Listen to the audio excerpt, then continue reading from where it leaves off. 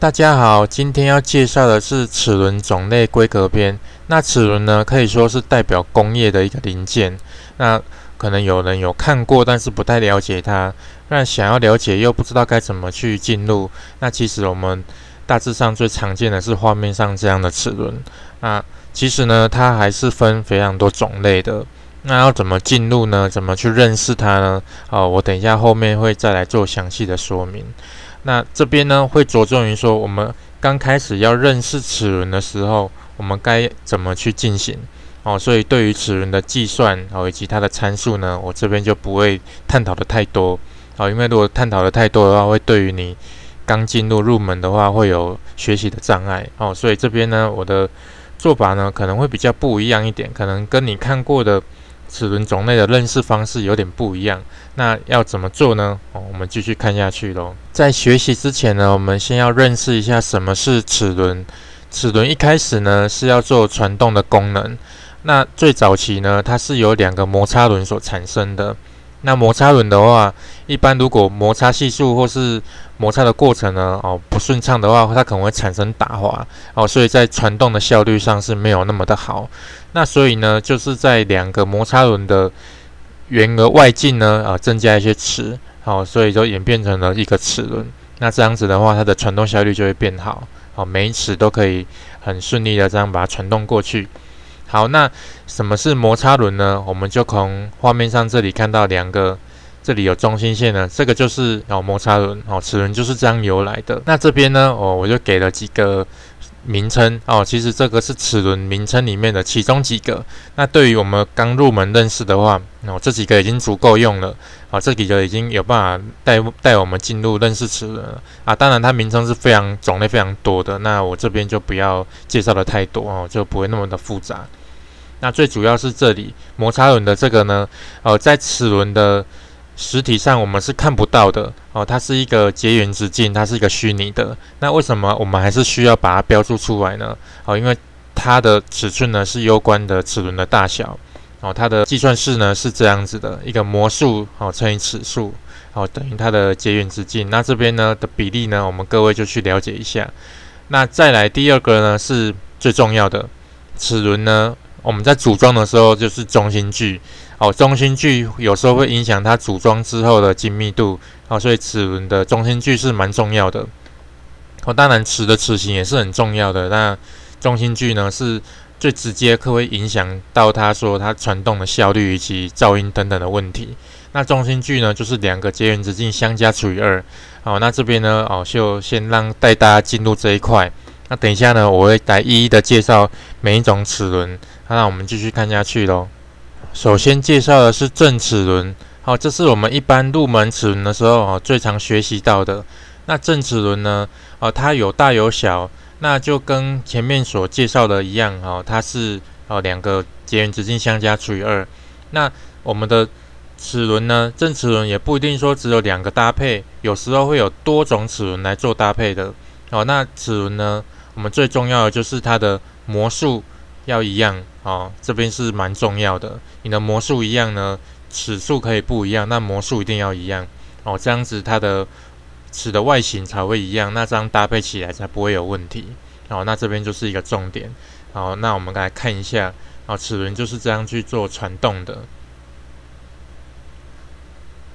那当然呢齿呢它是做一个很多元的一种变化的像是齿轮的变速箱这边也是蛮常看到的那齿轮它就是这样子一齿一齿一齿的这样把它传动过去的。那一般齿呢会有一个间隙这是没有办法去避免的这是齿轮比较常见的，就是会有间隙的问题。那这个间隙呢，如果你的齿轮是高速旋转的时候，比较容易会有产生噪音的问题所以正齿轮呢一般比较常见的问题是噪音那这边呢就带大家去了解一下。接下来要介绍的是斜齿轮，那有的呢是螺旋齿轮所以这边呢我把它放在一起做探讨。那这里呢就是一般我们的外形是正齿的外形，那在它这个圆的外径这边呢变成一个斜的我们从画面上看到这里有时候这边是一个螺旋形的不是只是单斜而已。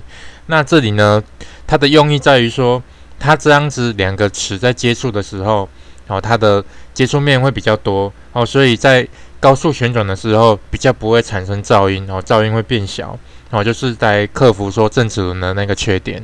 那这里呢，虽然说它噪音变小，但是它还是有另外一个缺点。我们如果是斜齿或螺旋齿的时候，那因为它有斜的一个角度，所以我们在传动的时候，一般我们齿轮呢，这里传动的时候是会放轴承的。那因为它的斜度的关系呢，造成说轴承这里呢会有轴向力。那轴向力对于轴承来讲呢是非常不好的，轴承容易坏掉。那这边呢让大家去了解一下。接下来要介绍的是散齿轮。那前面刚所介绍的呢，齿轮它都是中心线是水平的，那这边所介绍的散齿轮呢，它中心线是有做相交的。这里呢不一定只是两条是垂直的，你也可以是一个角度，是一个相交的一个传动方式，也是蛮方便的。那这边的齿形呢，就是像它字面上一样，是一个伞形的，用这种方式来做传动的。像是这个齿轮方块呢，它就是用散齿轮来做结合传动的。这边也是看起来是还蛮不错的。接下来要介绍的是齿条。那齿条这边呢，就是一个齿形呢被展开来，那这边呢就变成说是一个旋转的运动，然后变成往复运动。这边的做法呢也是变化性蛮高的。那这个地方呢，像是这个双倍形成机构，或者是说这个齿轮板的一个夹钳，它就是有运用到这样子的一个齿轮跟齿条的结合的原理呢，所产生的一些结构性的变化。那这边都让大家去了解跟参考一下。接下来要介绍的是内齿轮。我们刚刚所介绍的都是外齿，那这里呢也是有内齿的运用。那这边呢我会用行星齿轮呢来介绍这个内齿。那这个行星齿轮呢，一般是由太阳齿轮、行星齿轮、行星架以及外齿轮所构成的。那行星齿轮呢，它在制作上组装精密度呢要求比较高，所以相对成本也会比较高的。但是它的优点在于说，我们转速比里面呢，组装空间呢会比较小一点。那就从画面上看起来这样子。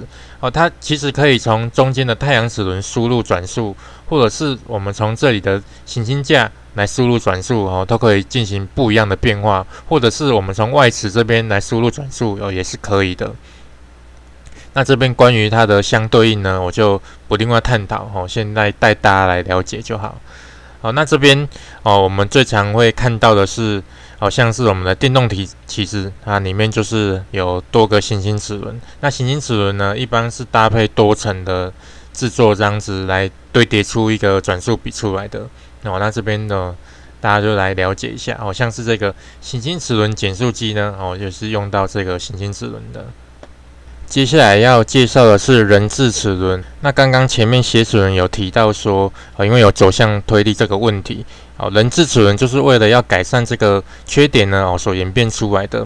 那它斜的角度呢，就是一左一右，这样子搭配起来。那这样子一左一右呢，所产生的轴向推力，两边刚好互相抵消掉，所以它就是不会在轴承这边有一个轴向应力，就比较不会造成轴承的损坏。这样子呢，就是综合了各种齿轮的一些优点。那当然这边呢还是会有一些缺点的。它在制作上面呢，要求的精密度比较高，所以相对成本也会比较高的。所以在选用上呢，可能要看一下有没有这个预算。那这里呢，好像是这个行星齿轮呢，也是可以搭配像这种人字齿轮的方式呢来做搭配的。以及这个齿轮板的夹钳呢，也是运用到了这个人字齿轮。它甚至搭配到齿轮与齿条，这样子的做法呢也是可以的。最后要介绍的是蝸杆涡轮，那就像画面上我看到的，这个就是涡杆啊，这里就是涡轮。那这样的传动方式呢，也其实是蛮常见的。那这边呢，假设我们如果是以齿轮的减速比，相同的速比要来传动的时候呢，涡杆涡轮呢，用这种方式的结构，它是会整个结构的空间大小呢是会小很多的。如果是我们是以同样的速比来看的话，所以这就是它的优点。整个相同速比的情况下呢，它的空间会变小很多的。那这边呢就让大家去了解一下这种方式。最后呢，来总结一下齿轮。那我们认识了这么多齿轮的种类规格之后呢，可能要来做一些齿轮的设计。那通常最好入门呢是正齿轮，毕竟它的齿形呢是比较单纯一点。那我们不管是什么样的规格的齿轮呢，不外乎有几个参数的重点。那最常见的是几个模数、齿数、中心距，这几个呢是比较重要的，以及压力角，或是你的齿宽要多宽，这几个我们通常呢可能做齿轮设计的时候，可能这些齿轮呢是要给齿轮厂做加工的。